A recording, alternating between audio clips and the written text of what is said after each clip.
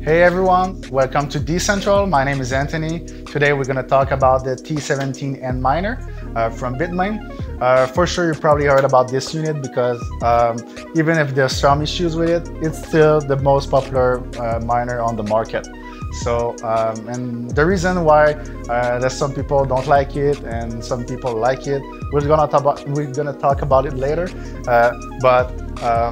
That machine does 42 terahash per second and it consumes 2200 watts. So it's still a pretty good unit. It's very much more efficient than the S9, but for sure it's a little bit less efficient than the 19 series like the S19 and the T19. So the major reason why people don't like that unit is because the heat sinks can fall off pretty easily just by passing your hand on it.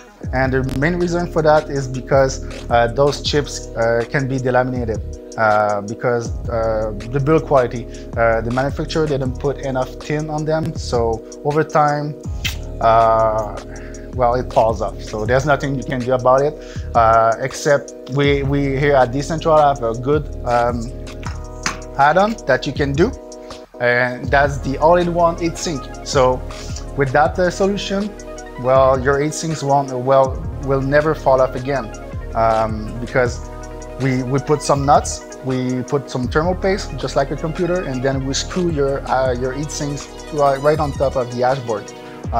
What's gonna do for you is that it's gonna prevent for sure the heat sinks falling off during any transport, so you can ship that anywhere in the world and it won't break. I can even throw it and it won't break. It's still gonna be screwed on your dashboard, but I wouldn't recommend it. The other reason why you should do this is because of the temperatures. You're gonna have much better temperatures that you had before with your regular heat sinks.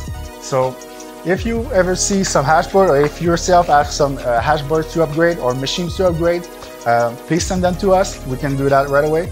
And thank you for joining us. And if you have any questions, don't hesitate, call us or write us here at Decentral.